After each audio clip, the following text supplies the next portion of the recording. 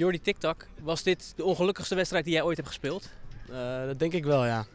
Ik denk een van mijn ongelukkigste wedstrijden sowieso op dit niveau in de derde divisie. Ja. Want vertel.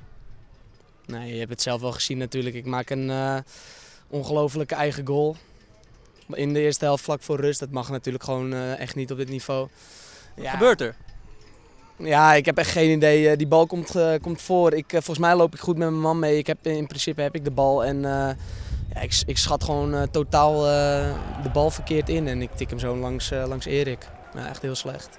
Ja. Dat is raar, want de wedstrijd begon ook met een eigen goal aan de overkant die zo mogelijk nog bizarder was.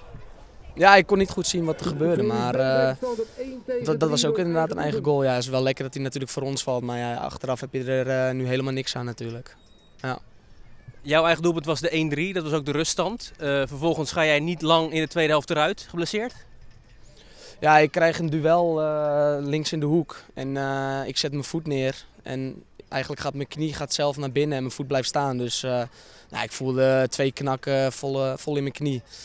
Daarna probeer ik het nog wel, maar voel ik meteen dat ik er weer doorheen ga. Dus ik weet nog niet echt wat er aan de hand is. Nee. Dan ga jij dus gehavend naar de kant en jullie stappen als ploeg gehavend van het veld. In wat opzicht bedoel je? Nou ja, verliezen met zoveel tegengoals, ook nog in een derby. Ja, dit is, vorige week win je dan. En dan is het natuurlijk allemaal weer gezellig en leuk. Maar uiteindelijk gaat het weer om deze zaterdag. En de eerste helft is gewoon echt heel slecht, denk ik, aan van onze kant.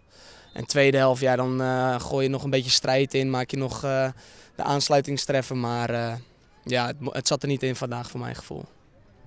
5 tegengoals vandaag, dat is stof tot nadenken. En als je alle wedstrijden tot nu toe bij elkaar optelt, dan verliezen jullie de 10 van de 11 dit seizoen. Ja. Ik kan me voorstellen dat de zorgen heel groot zijn. Ja, we hebben al met elkaar erover gehad en de koppen bij elkaar gestoken erover. We zijn gezamenlijk tot een conclusie gekomen en dat moet gewoon elke week moet dat er gewoon uitkomen. En ik zie in de tweede helft die conclusie er wel uitkomen en de eerste helft is gewoon heel slap van onze kant, van mijn kant. Het was heel slap vandaag. En als je zo'n derby speelt, ja, dan win je natuurlijk niet. Dat is wel logisch. Geen paniek nog?